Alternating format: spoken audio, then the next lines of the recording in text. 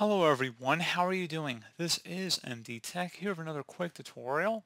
In today's tutorial, I'm going to show you guys how to check your RAM speed on your Windows 11 computer.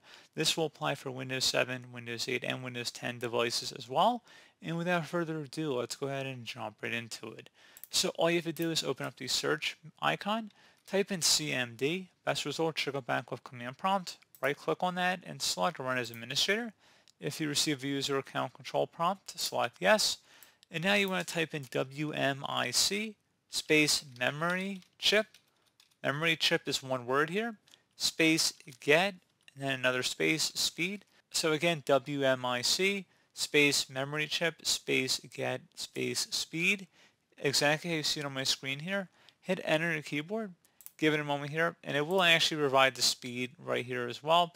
The issue is I'm in a virtual environment, so that's why it's glitching up in my case, but in your case, assuming you're running real hardware and not in a virtualized environment, it should have the speed listed right under here.